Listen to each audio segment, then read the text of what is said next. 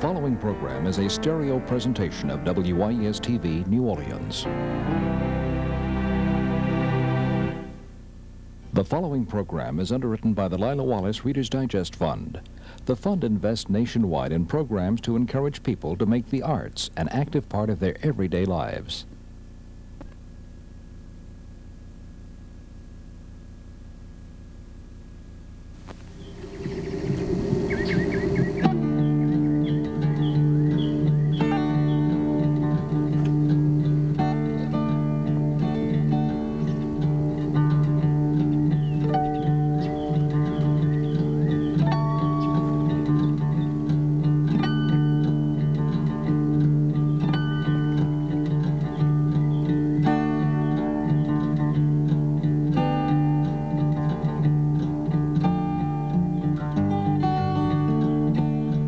When I was working on a bicycle one day, and I learned that I could take my finger and patch on that bicycle that got skint. I could do it better with my finger than I could with a brush. And one day I put some white paint on my finger to patch a fender, I believe it was, and I looked at that face, and there's a human face in that finger, and that paint, the eyes and everything. It just spoke to me, paint's sacred art. And I said to it, I can't do that, professional can, but not me.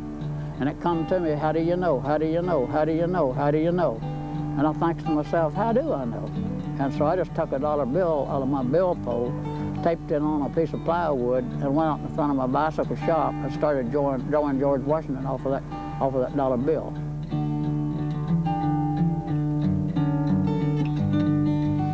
When I got down real sick that I couldn't take care of my kids, I went to God because He was the only person that I know that I could talk to that would give me the answers that I needed.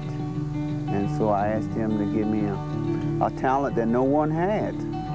And I told Him I would be honest in it, I would be disciplined in it, I would go as far as I could go with it, and I wouldn't play no games in it for nobody. And that next morning I woke up, I had $10 in my pocket, and that was the gift from God to me. And that's why I say I'm the Tin Man. That was a new name for me. The whole thing was just solid. I mean, I couldn't override it. I said, oh, ain't no way for me to override this. And I stuck with that, and my belief is still in it. If I couldn't paint, I'd just be lost. I don't believe I'd live long. I believe I'd just die. If I couldn't paint nothing, I got to be where I can paint something. I paint something all the time.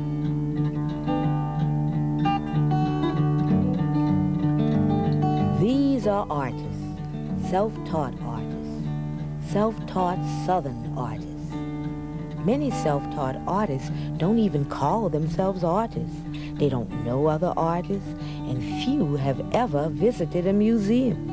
They've never studied painting or sculpture in art schools or universities. They don't care about the difference between a color wheel and a wagon wheel. Self-taught artists know no geographic boundaries. They exist regionally, nationally, and internationally. But in the rich soil of the South, they have flourished over the past 50 years. Most of these artists grew up in the rural South, isolated and impoverished. After World War II, the mechanization of farming forced many field hands into towns and cities. The urbanization of the southern landscape had begun. These artists don't live and work in the great urban art centers of the world. You'll find them in places like Fayette, Alabama, and Summerville, Georgia. Wherever they were, what they saw is what they painted. The limited range of their traveled world is no handicap to the creative mind of the self-taught artists.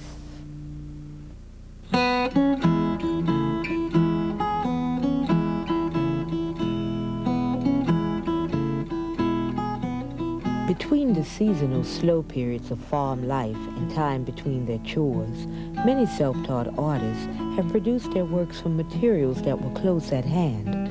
They learned to make do with what was available.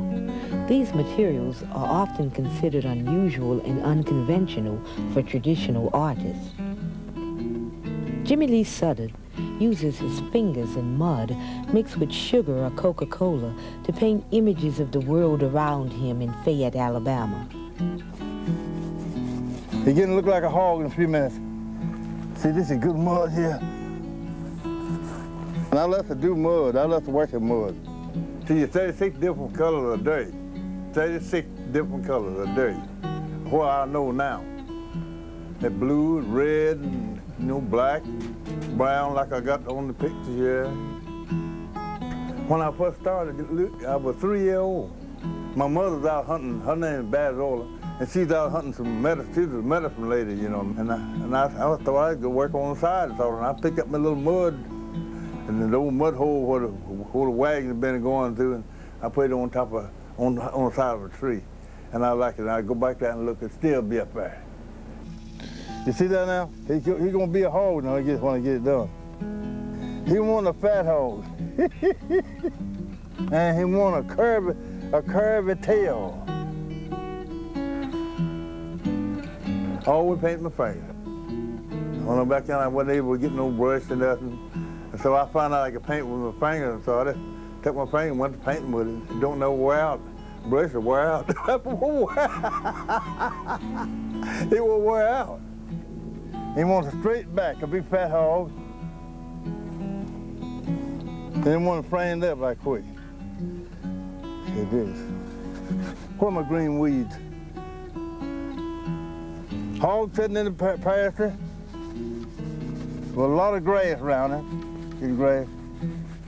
Got a little mud in there. Don't be nobody. And a snake about to bite him. Caught between there. Look at that. How you get that mud over here. See that green in there now? All right.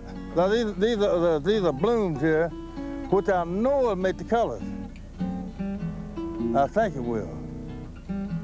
Oh yeah.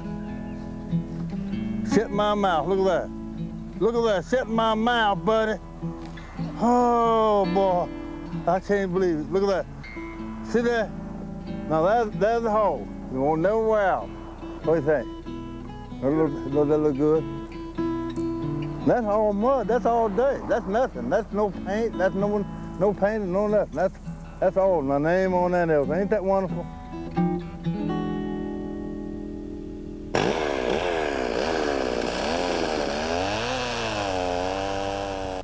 Clyde Jones uses a chainsaw to produce the inhabitants of his wooden zoo where he lives in Bynum, North Carolina. Many self-taught artists work with used or found objects. Salvaging materials from a junkyard or trash pile is not uncommon. A lot of stuff goes in dump to cut down wood and carry to dump, good wood and stuff. All kinds of vegetables and stuff can be used and try to make something out of them, stuff like that.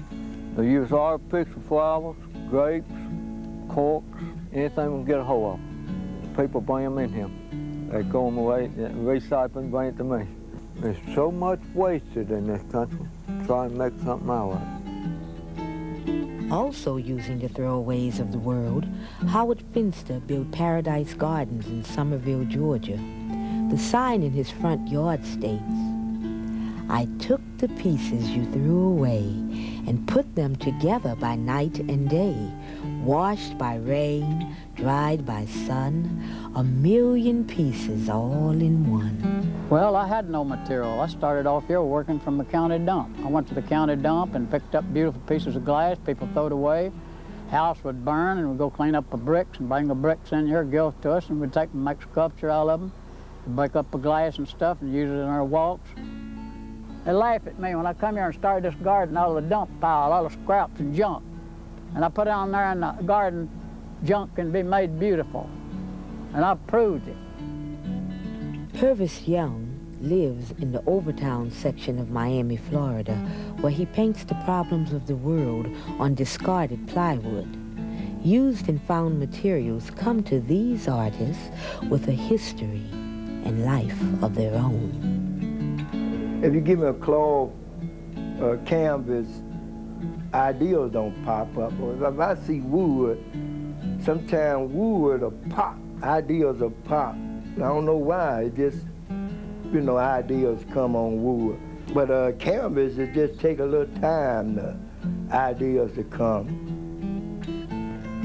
Some materials may sit in the corner of the room or side yard for years, waiting for that magic moment when it speaks to the artist and the metamorphosis from found object into art begins.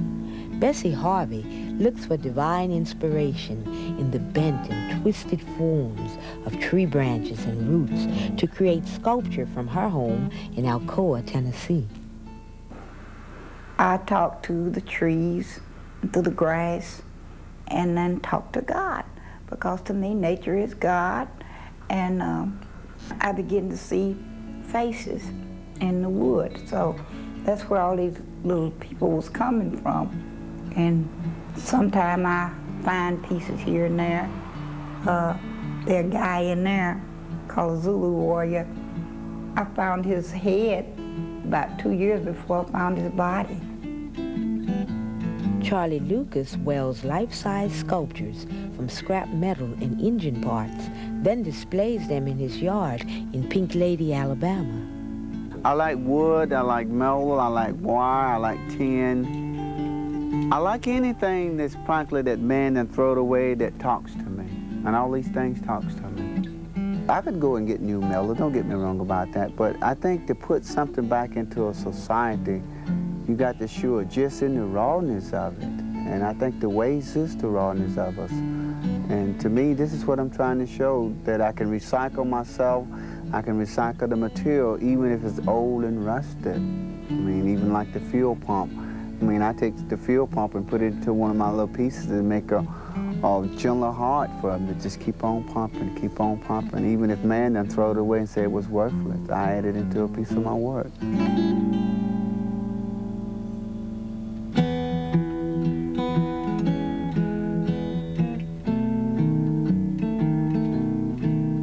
Some artists surround themselves with many of their artworks, forming a visual world of their own. In the spacious rural landscape of the South, they often build an environment, a sanctuary that reflects the themes and philosophy of their work. Clyde Jones has turned his entire yard into a zoo, a wooden menagerie. Visitors come 7 days a week to view his armadillos, possums, porcupines, and giraffes. Though he could probably sell everything in the yard, it's not for sale. It's there for the pleasure of young'uns and everyone else who ventures in. I meet so many nice people and stuff, it makes you want to do better. It makes you have a better life. Howard Finster constructed Paradise Gardens from a few small houses and a church that he acquired over the years. Every square inch is decorated with his paintings, cutouts, and discarded items that he has reshaped into what he believes are messages from God. God put me here at this particular place. And then when His Holy Spirit pled with me to put Bible verses in my garden, I didn't know what to do about it, because I thought to myself, if I put Bible verses in this garden, people say I'm a fool. And then I read where the Lord said, lean not to thine own understanding. If you lack of wisdom, ask God. So that's what I done. To pay for upkeep and management of Paradise Gardens, Howard began creating smaller, less expensive paintings and cutouts, which he sells by the thousands to visitors. I've done 29,900 and some paintings. In 2 more weeks, if I get to work, I'll have about 30,000, and I don't know where I'll go to from there. Charlie Lucas lives with his family in several small houses and trailers, surrounded by metal sculptures of dinosaurs, cows, horses, people, even an airplane. This outdoor gallery is not listed in the travel guides, not marked on any road map.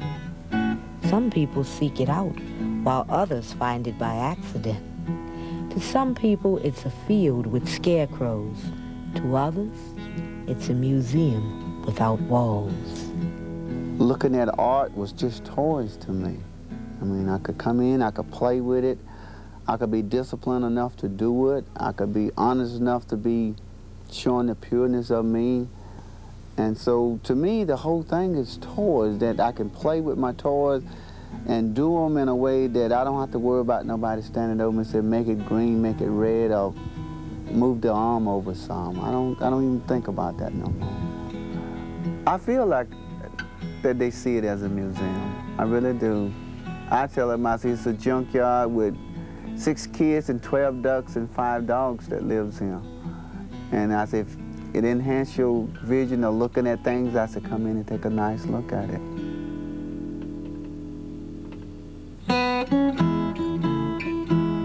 As an artist holds a mirror up to the world, the work of the self-taught artist reflects the scenes of nature and animal life that are part of their southern rural landscape. Like Noah's Ark, animals are everywhere, and self-taught artists use them to populate their work with humor and perception. Self-taught artists depict subjects that are autobiographical in nature, woven from their personal experience. Making mud paintings with a childlike exuberance, Jimmy Lee Southern portrays the world around him, especially his favorite subject, himself. My name is Jimmy Lee, the famous man in the world. It's him. I wear a red shirt. There's a red shirt on here, just like this here. This to be. Here's the mouth and everything, and the shoes and everything. I'm standing there waiting for somebody to come buy some painting. This Toto. This is the dog, the famous dog in the world. Toto, Toto, sitting at my feet, waiting for a biscuit and a can of meat. Getting all baby, all inside. I got something in one of the big buildings down here in town. I got some of the oldest building in the world. It's a really old building. I draw it myself. I got some of the pictures over there. Ooh, you wouldn't believe I draw them. My name's on that shoulder. I wouldn't believe myself.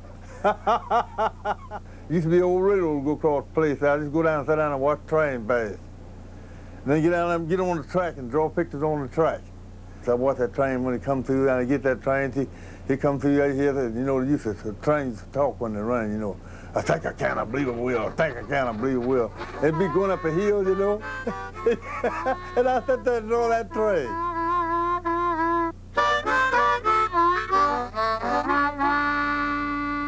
All right! Y'all like that?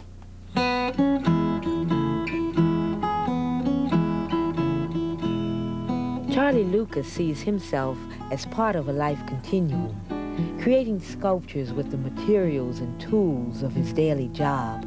He draws a close link between his art and his life. I was mechanic, a bootleg mechanic, shade tree mechanic if you want to say it, but I consider myself as a good tinker, that I can tinker with things. And my great-grandfather was a blacksmith, and during his time of living, I was always around him, and that kind of like really fascinated me to see this iron being shaped and bent. The bicycle wheels is in the honor of my great-grandfather because he built wagon wheels, and I always put the bicycle wheel there for him, for the roundness of him, the way he had shaped things, and that's for him.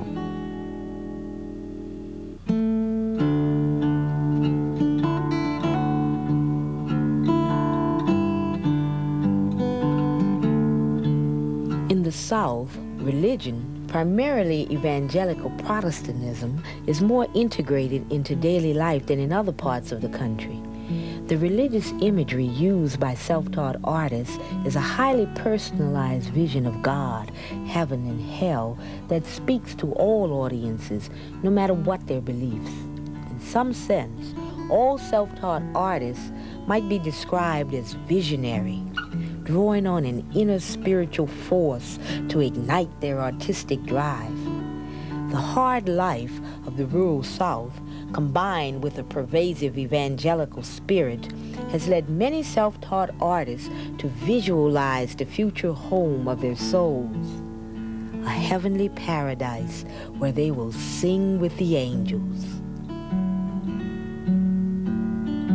A man of visions. He said in the last days, Old men will dream dreams, young men will dream visions, and I've had visions from 3 years old and dreams too.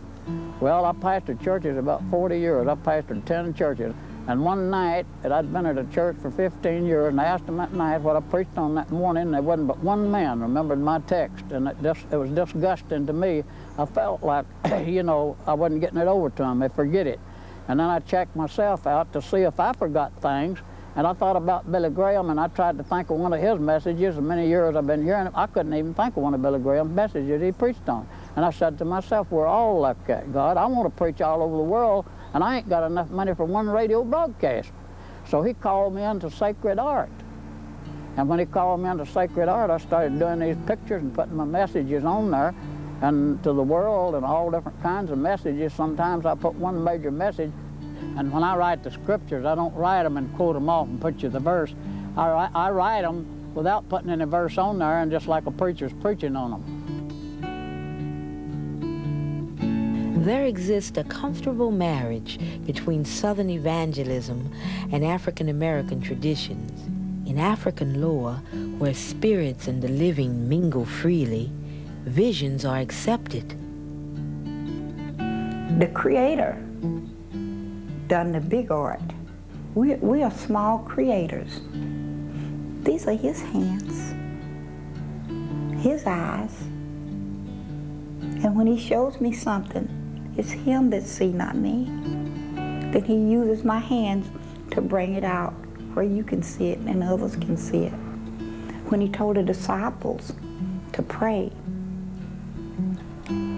Our Father who, A-R-T, A-R-T, in heaven, the art of heaven, see?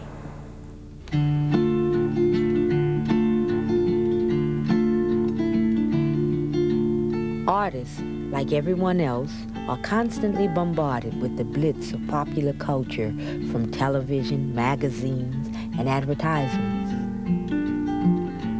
These images enter their art with a new twist, often using popular icons like Elvis Presley or U.S. presidents to attract our attention, while their real purpose is to deliver a message or express their most personal concerns on societal issues. They are touched and respond with the most expressive means at their disposal, their artwork. They project their cries, tears, and outrage at the unexplainable chaos of the outside world.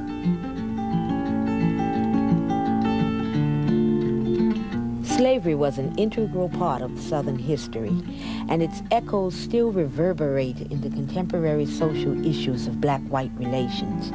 Bessie Harvey has produced works that reflect the loss of identity, the loss of dignity African Americans have suffered at the hands of the white man. Black people was brainwashed with whitewash, and the black man has always went around with his head down. He's always felt like he wasn't good enough to be among the rest of the people in the earth. So he made himself a horse. Ride me in any direction you want to, and I will go. When he should stand firm and say, I'm a king. Living in the Overtown section of Miami, Purvis Young has seen rioting up close. He's seen boat people being turned away from a country made up of immigrants. His murals and paintings reflect masses of people struggling for life in the urban ghetto.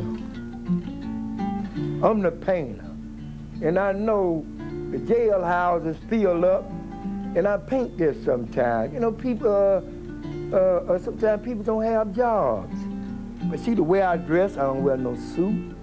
I don't wear no tent. I go listen to what the people say. It's the angry.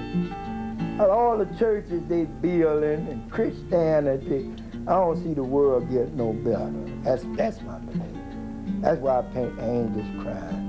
All the Christianity, all the Bible thumping and carrying, I don't see the world get no better.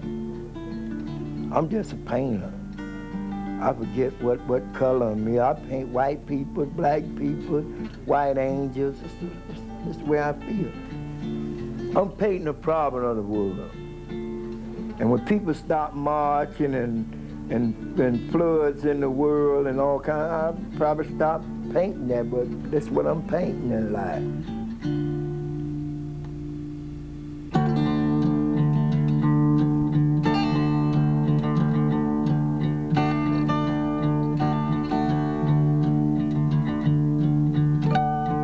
They are artists, self-taught artists, self-taught Southern artists. These 6 artists are just a few of the many known and unknown self-taught artists who are nourished by Southern culture. Perhaps their work will prove to be the region's most significant visual artistic contribution over the past half-century. Until recently, you couldn't find these untutored artists on museum walls. You had to travel down backwoods dirt roads, ask directions from the gas station or post office, and if you were lucky, you found an artist whose work was hanging on their front porch or sitting in their yards. Like all beauty, self-taught artists have always been around us. Now it's our turn to see and respond, to open our eyes and let their passionate visions enter. And when we do, we share a magic world. We too may have our own passionate visions. I never been in an art class in my life. Not even since I've been, everybody tell me that if I should go now, that I'd lose the gift.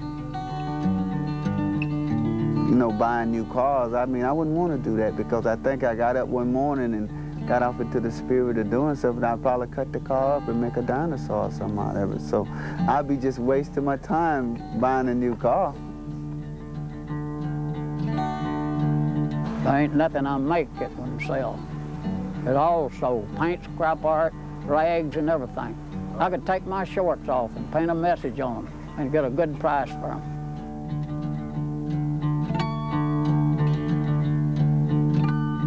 Don't get mad at all. Be happy all the time.